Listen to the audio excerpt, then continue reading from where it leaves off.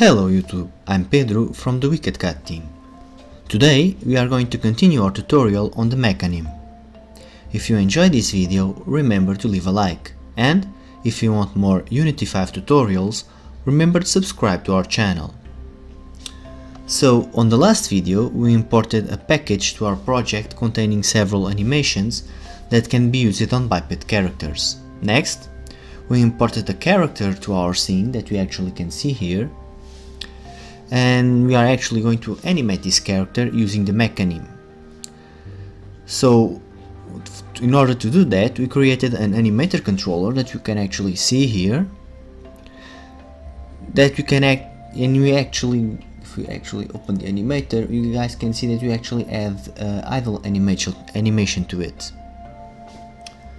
So just to give you guys a quick understanding where we are right now, so if we actually drag the animation controller over our animator, and if I actually go to the main camera, game object, align with view, and actually press play, you guys can see that our character is now actually playing the idle animation, right? So let's continue. Let's open the animator here.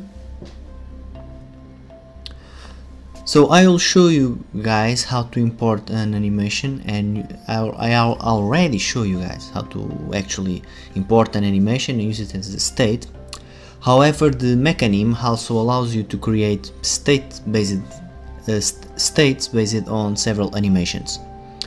It does this by blending several animations together. So that's what we're actually going to do today, is to create a new state with several animations.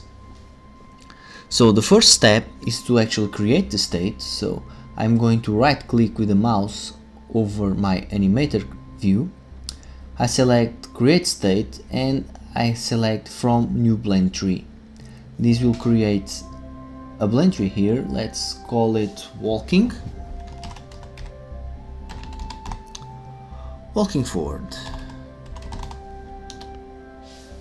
and let me spell it.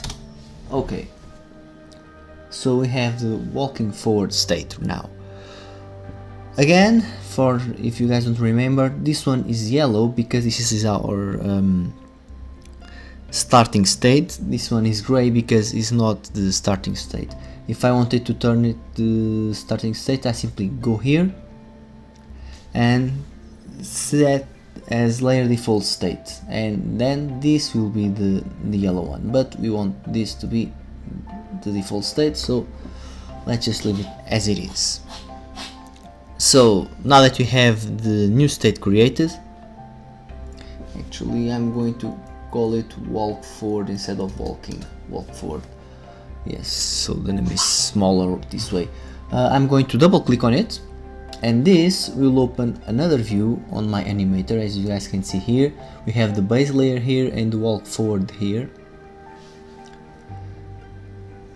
And what you can see in the inspector here is that you have a list right here.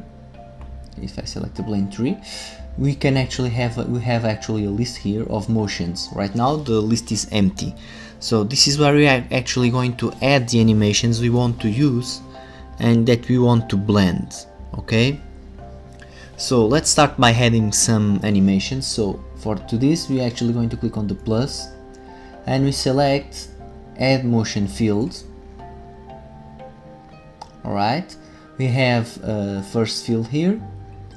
Let's search for the animation, so I just click it here on this circle, and we're actually going to be searching for animation walk. Let's just see what we have here. I'm just going to make it a little bit bigger so you can actually see, and let's see, walk forward, turn right, short. Yeah, let's select this one, double click it, and as you guys can see, we now have the animation here. Let's add a new one. Again, add motion field. This time let's search for, let's see, let's search for something that will make it walk. Let's just walk, make it walk in front direction. So walk forward, face forward. I think this is it. Let me just double check here. Yes, this is the one. Alright, and let's add a third animation. Add motion field, and this time let's go again for walk, and let's add walk forward and right short again. Okay, so actually now, as you guys can see, we have 3 animations here. And as you guys can see, once we start adding the animations, Unity will display this chart over here, showing you guys how the animations blend together. So you probably noticed that we had 2 animations of turning to the right, but you actually want the first one to turn to the left. So how can we solve this? Well, we simply check this field here that will mirror the animation. This way, instead of turning to the right, the animation will turn to the left. Okay? Other thing that we actually need to do is to actually go here on the graphic here, and where we have 0, we set it to -1. So we have -1 to the left, 0 to the front, 1 to the right. Okay? And you can see the values here as well. Alright, so now we have our blend animation. So if we actually press play here, you guys can see the animation previewing what we just did.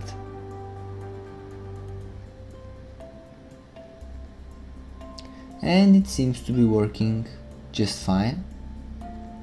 So if I actually want it to turn, I just go here and change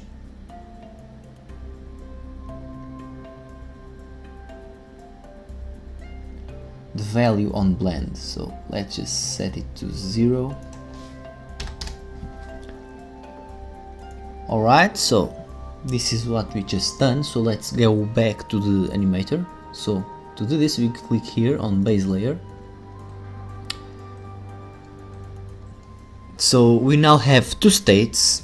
On the next video I will show you how to create the transition between these 2 states. So we're going to create a transition between idle and walk forward, and between walk forward and idle.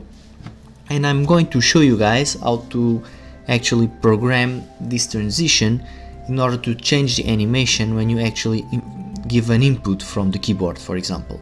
So for example, when the player starts pressing the up arrow key, it will start playing the walking animation. When the player actually releases the key, we'll start playing the idle. So that's what you're actually going to do on the next video. Hope you guys enjoyed today's lesson. Until the next video, have a nice day.